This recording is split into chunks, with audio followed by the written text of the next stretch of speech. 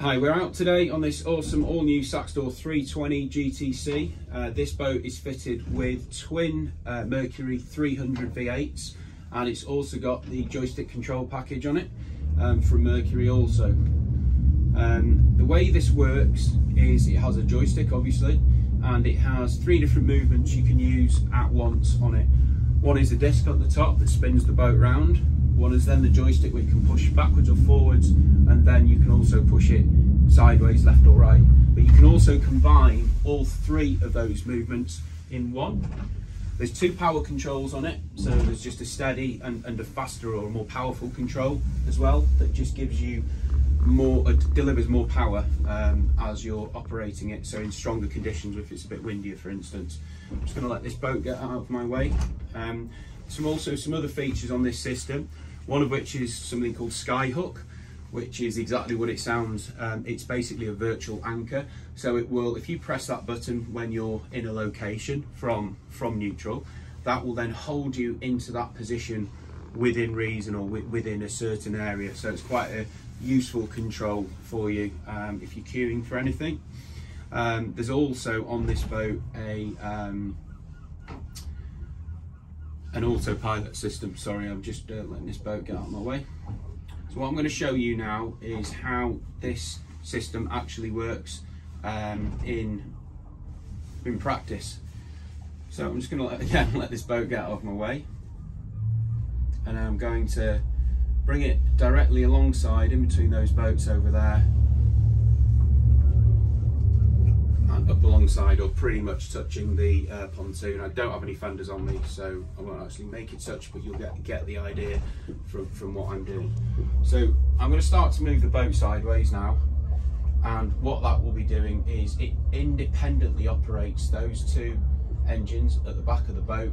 So independently steers them and independently puts them into gear to get the boat to do whatever manoeuvre it is you're asking it to do through the joystick. So at this present moment in time, I'm going to put the boat into sideways movement. So as I'm going sideways with this boat, there's a number of factors that are going to make me not go true sideways. So for instance, if I have wind on my bow, then the bow will be pushing over one side. So you can correct that. So I'm going right with the joystick now. It's actually going quite well at the moment. But if I wanted to turn my bow or stern, if I turn the joystick, we continue to go sideways, but the bow will turn. Or if I turn the disc backwards on the top to the left, the bow goes in the opposite direction. So there's also things that will be, so if you look over there, we've got tide running or water running from left to right. So as we're going sideways or trying to hold it on sideways, we're holding the bow into position, but then we could be getting pushed backwards or forwards at the same time. So while I'm doing those two movements of sideways and holding the boat square to the pontoon, I can also go backwards or forwards to counter the effect of the water pushing me. So that's a noisy boat in the background that's just fired up. I'll just unfortunately have to go through that noise. So just start again. So I'm going to put it alongside that Sunseeker up there. So I'm going into my side movement. My bow's pushing over to the port side, so I'm going to correct that by turning the disc to the starboard side, and I'm gently nudging forward. So I'm going to go with slight reverse at the same time.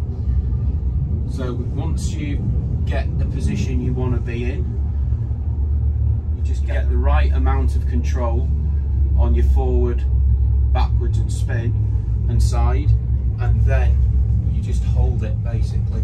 And then as you get, say, more shelter or more wind against you, like now I'm starting to go backwards a little bit, so I'm going to gently edge that joystick forwards just to counter that. And then when you lose a bit of the wind on your bow, then you're going to be over compensating, so you just have to really square yourself up to the pontoon and then just in real time maneuver the boat accordingly. So again, now I've gone a lot more sheltered here, so I'm just going to slow it down a bit, stern to, turn that joystick to square it on a bit, and if you're not sure, you just stop and it sort of resets itself, so those engines go back to the position they'd be in if you were going forwards or backwards. So you've got lots of time to do this. So I'm just going to just turn that joystick again just a little bit, just to square myself up again, and then I am going to push it sideways again, and it's nudging forward very slightly, so again I'm pulling back on this joystick. My bow's starting to go to stern, to starboard, so I'm squaring up there, and as you can see we've got a nice straight movement now coming alongside.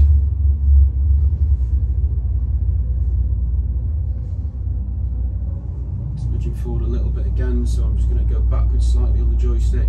Nicely and slowly we go pretty much sideways.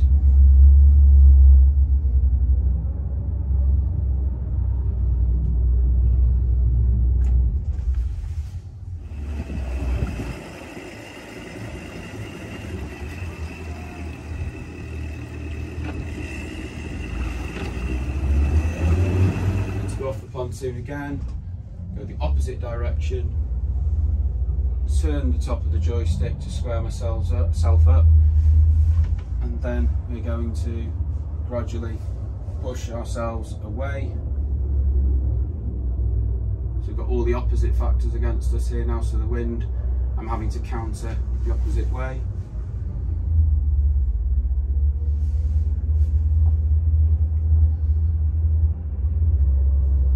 Lots of small movements just to find that control,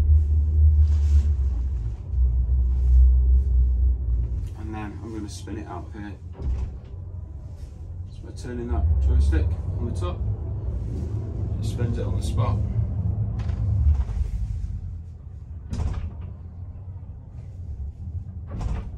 So it's a lovely option to have. It's not the cheapest. On the 2022 pricing, the joystick control package was 17,000. So you know, a lot of people are very happy with just having the twin engines and a bow thruster as well. For more information on this boat or the Saxdor range, please give us a call on 01758 703 013. Send us an email, sales@idealboat.com, or visit our website and contact us through idealboat.com. Thank you for watching.